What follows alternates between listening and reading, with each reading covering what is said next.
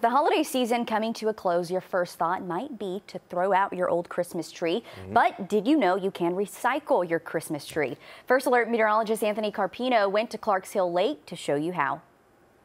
With the holiday season coming to a close, it's time to take the decorations down and toss the tree. But instead of throwing it away, how about recycling it and jump-starting the ecosystem?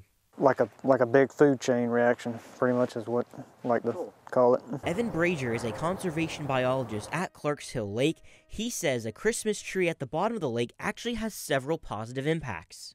After about 2 weeks or so, we'll start forming algae, which brings in invertebrate species, little micro invertebrates, insects and animal species, which attract bigger fish species like sunfish, the brim, crappie, and bass species.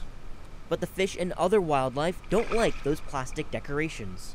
Just make sure you remove the tinsel, light bulbs, any decorations away off the tree.